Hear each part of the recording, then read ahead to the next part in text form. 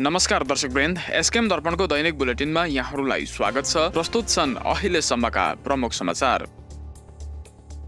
स्वर्गीय नारायण पाखरिनप्रति सम्माननीय मुख्यमन्त्रीले गर्नुभयो अन्तिम श्रद्धाञ्जली अर्पण। निवास स्थानमै पुगेर मुख्यमन्त्रीले गर्नुभयो शोकाकुल परिवारप्रति समवेदना प्रकट। मुख्य सचिव अनि विभिन्न विभागका प्रमुखहरूसँग सम्माननीय मुख्यमन्त्रीले गर्नुभयो बैठकको अध्यक्षता। विभिन्न परियोजना विकासहरूमाथि भएको थियो चर्चा। मन्त्री पूरण गुरुङ मनसुन मिट 2024 राष्ट्रिय स्तरको शिखर सम्मेलनमा सामेल। केन्द्रीय पशुपालन मन्त्री राजीव रञ्जन सिंहले गरेका थिए कार्यक्रमको अध्यक्षता। विविध सांस्कृतिक कार्यक्रमहरूका साथ राबङलामा आयोजना भइरहेको छ पाङ लाहाप्सोल महोत्सव। आज मुख्य अतिथि बनेर पुगेका थिए विधायक रिक्सल दोर्जी भोटिया। गेजिङ बर्मेक समष्टिको बर्मेक स्कुल स्थापनाको 75औं वर्षगाँठ पूरा गरेकोमा कौस्तुभ जयन्ती पालन गर्ने समारोह सम्बन्धी परामर्श गर्न विधायक लोकनाथ शर्माको अध्यक्षतामा समन्वय सभा सम्पन्न। विधायक लोकनाथ शर्मा खेलकुद र लागू पदार्थ विरुद्ध सचेतना कार्यक्रममा सहभागी। 13 माइल सामुदायिक भवनमा आयोजन गरिएको थियो खुल्ला पुरुष र महिला ब्याडमिन्टन प्रतियोगिता। एसटीएनएम अस्पताल सोचेगाङमा उपचाराधीन 42 बीपीएल परिवारका बिरामीहरूलाई आर्थिक सहयोग प्रदान प्रकोष्ठको कार्यालयबाट वितरण गरिएको थियो उक्त रकमको चेक। अनि स्वच्छता अभियान स्वच्छता ही सेवा संकल्पका साथ स्वच्छता पखवाडाको शुभारम्भ। अम्बाताजा जिल्ला पञ्चायत सदस्य डाक्टर सुभद्रा दङ्गालद्वारा गराइयो स्वच्छता शपथ ग्रहण। अब समाचार विस्तारमा। सम्माननीय मुख्यमन्त्री श्री प्रेमसिंह तामाङले आज श्रीमती मिङमा लामो भोटियाको निवास स्थानमा पुगेर उहाँको दिवंगत श्रीमान स्वर्गीय नारायण पाखरिनप्रति हार्दिक श्रद्धाञ्जली अर्पण गर्नुभएको छ। सम्माननीय मुख्यमन्त्रीले शोक सन्तप्त परिवार र आफन्तजनमा गहिरो समवेदना प्रकट गर्दै दिवंगत आत्माको चिर शान्तिको प्रार्थना गर्नुभएको छ। सम्माननीय मुख्यमन्त्रीका साथमा उहाँकी धर्मपत्नी श्रीमती कृष्ण राई पनि सहभागी हुनुभएको थियो। सम्माननीय मुख्यमन्त्री श्री प्रेमसिंह तामाङले आज मिन्तोगाङमा मुख्य सचिव बीबी पाठक, एसीएस गृह विभाग आर तेलाङ अनि पर्यटन भवन तथा आवास विभाग, समाज कल्याण विभाग, ग्रामीण विकास विभाग र भू राजस्व विभागका प्रमुखहरूसँग एक बैठकको अध्यक्षता गर्नुभयो। सभामा नाथुलामा पूर्वाधार विकास, आइकोनिक टुरिस्ट सेन्टरको ग्लोबल स्केलमा विकास, नाम्लीमा Kanchenjunga state of the art convention centre, गान्तोकमा काम गर्ने महिलाहरूका लागि 500 पलङयुक्त होस्टेल, मुख्यमन्त्री पुनर्वास आवास योजना आदि बारे चर्चा गरिएको थियो। यी प्रत्येक परियोजनाहरूले पूर्वाधार सुधार गर्ने, पर्यटन प्रवर्धन गर्ने, कामदार महिलाहरूलाई सहयोग गर्ने र आवास आवश्यकताहरू सम्बोधन गर्ने प्रतिबद्धता झल्काउने र सबैले यस क्षेत्रको विकास र यहाँका बासिन्दाहरूका जीवनको समग्र गुणस्तरमा योगदान पुर्याउने सम्माननीय मुख्यमन्त्रीले उल्लेख गर्नुभएको छ। प्रस्तुतिकरणहरूको समीक्षा गरेपछि मुख्यमन्त्रीले सिक्किमे सौन्दर्य सिद्धान्तहरूलाई परियोजनाहरूमा एकीकृत गर्न सुझाव दिनुभयो। उहाँले यस क्षेत्रको सम्पदासँग पंक्तिबद्ध गर्न र यसको पहिचान अभिवृद्धि गर्न स्थानीय सांस्कृतिक तत्त्वहरू र परम्परागत आकृतिहरू समावेश गर्ने महत्त्वमा पनि जोड दिनुभयो।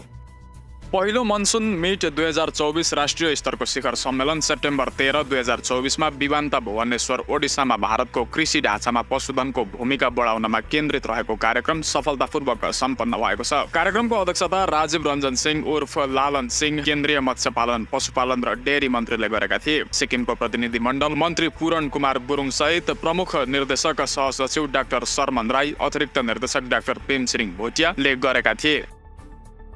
राबङलामा आयोजित 13 दिवसीय पाङ लाप्सोल महोत्सव अन्तर्गत आज क्षेत्र विधायक रिक्सल दोर्जी भोटिया मुख्य अतिथिका रूपमा उपस्थित रहे। यस अवसरमा समारोह आयोजक समितिले मुख्य अतिथिलाई न्यानो स्वागत जनाएको थियो। कार्यक्रमको सुरुवात सिक्किमको समृद्ध सांस्कृतिक सम्पदालाई उजागर गर्ने नृत्य र गायन प्रस्तुतिबाट भएको थियो। कार्यक्रमको मुख्य आकर्षण भलिबल प्रतियोगिता रहेको थियो।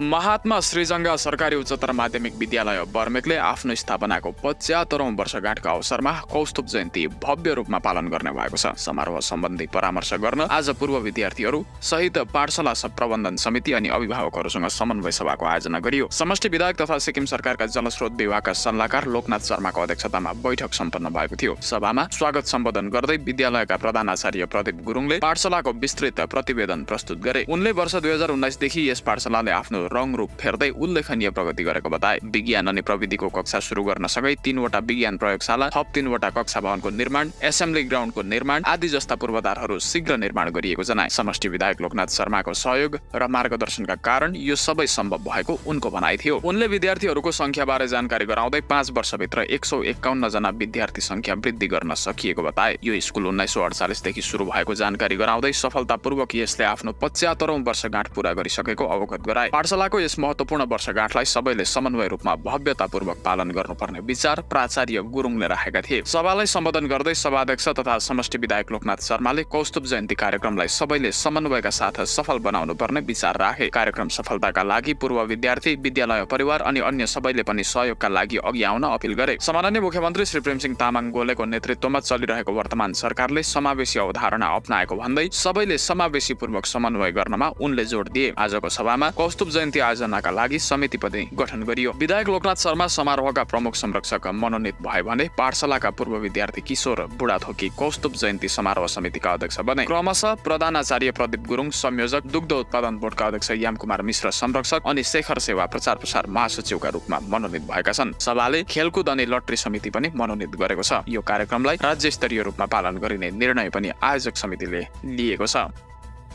आज बर्मेक स्थित 13 माइल सामुदायिक भवनमा जारी खुला पुरुष र महिला ब्याडमिन्टन प्रतियोगिता 2024 मा विधायक लोकनाथ शर्माले आफ्नो उपस्थिति जनाएका छन्। सितम्बर 14 देखि 17 सम्म सञ्चालन हुने यस प्रतियोगिताले ब्याडमिन्टनलाई समर्थन अनि नशालु पदार्थ विरुद्धको नारालाई अवलम्बन गरेको छ, जसले खेलकुदको माध्यमबाट लागु पदार्थ दुर्व्यसन रोकथाममा खेल्ने महत्त्वपूर्ण भूमिकालाई उजागर गरेको छ। कार्यक्रमका प्रमुख संरक्षकको रूपमा विधायक शर्माले प्रतियोगिताप्रति आफ्नो विशेष चासो व्यक्त गर्दै सबै सहभागी र विजेताहरूलाई बधाई दिए। उनले खेलाडीहरूलाई आफ्नो प्रतिभा र खेल भावना प्रस्तुत गर्न प्रेरित गर्दै स्वस्थ प्रतिस्पर्धाको भावना फैलाउन अनुरोध गरेका छन्। विधायक शर्माले आयोजक समितिलाई खेलकुद मार्फत लागु पदार्थ विरोधी सचेतना फैलाउन गरेको प्रयासको प्रशंसा गरे। उनले युवाहरूलाई खेलकुद जस्ता सकारात्मक गतिविधिमा संलग्न गराउनु आवश्यकता औल्याउँदै यसले लागु पदार्थ दुर्व्यसनलाई रोक्न र समग्र स्वास्थ्यलाई प्रवर्धन गर्न मद्दत पुर्याउने जानकारी दिँदै प्रतियोगिताले क्षेत्रका प्रतिभाशाली खेलाडीहरूलाई एकत्रित गर्ने जनाए।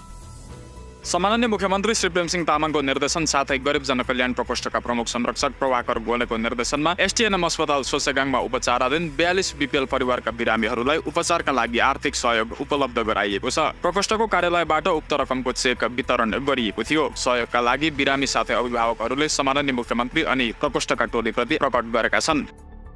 69औं बाहिनी सशस्त्र सीमा बल पाक्योङमा तथा बाहिनीको कार्यक्षेत्र सीमा चौकीहरूमा स्वच्छता अभियान स्वच्छता ही सेवा 4.0 संकल्पको साथमा स्वच्छता पखवाडाको शुभारम्भ भएको छ। यस अवसरमा बाहिनी मुख्यालय पाक्योङमा अम्बा ताजा जिल्ला पञ्चायत निर्वाचन क्षेत्रकी जिल्ला पञ्चायत सदस्य डाक्टर सुभद्रा दङ्गालद्वारा स्वच्छता शपथ ग्रहण गराइयो भने बाहिनीका अधिकारी वीरेन्द्र सिंह उप कमान्डेन्टको अगुवाईमा अन्य अधीनस्थ अधिकारी तथा जवानहरूले र्यालीमा सहभागिता जनाएका थिए।